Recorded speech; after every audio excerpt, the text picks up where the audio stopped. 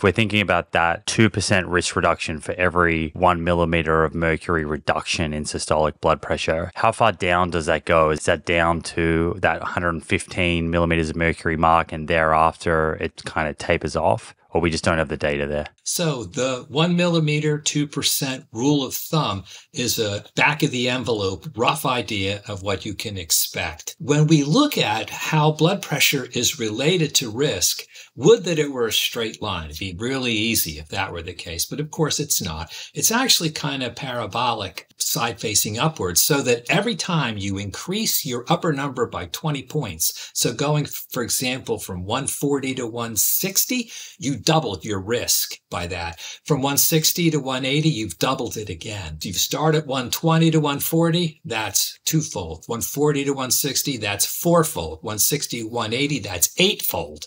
So the risk is proportionate, but it's proportionate in what's called a geometric fashion instead of a straight linear fashion. The moral of the story is that if you're looking at a blood pressure of 170 or 180, you get a lot of benefit just getting it down 20 points, much more than if you're 140 getting it down to 120 for the same 20 points. So the higher it is, the worse your risk categories are, and the more important it is to lower it.